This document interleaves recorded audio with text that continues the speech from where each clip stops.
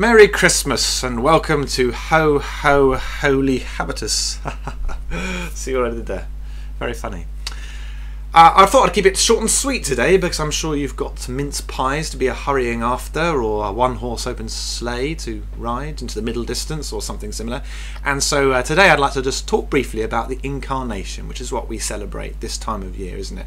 John 1 verse 14 says, "The Word became flesh and dwelt among us." And I think in many ways that's what we've been talking about in our Holy Habitus blog, about how do we take the message of Christ and of God's love and make it tangible and embody it in our habitus, in our day-to-day living, in our habits.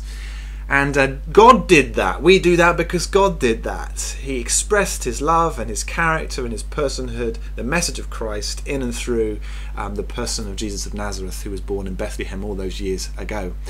The paraphrase of that passage in the Message by Eugene Peterson expresses it in a lovely way. It says, "The Word became flesh and blood and moved into our neighbourhood." And I really like that. So I thought this week what we'd do, quite simple, have a bit of a brainstorm. How might we be a blessing to the people in our neighbourhood? How might we bring a touch of love or kindness or jollity even into the lives of those people who live in close proximity to us? How can we be a blessing to them? Is there anyone lonely, or is anyone who might be in need of a bit of a lift? How can we do that? So maybe put on a bit of paper, just brainstorm some ways. It doesn't have to be anything complicated, just to bring some love to those folk this Christmas.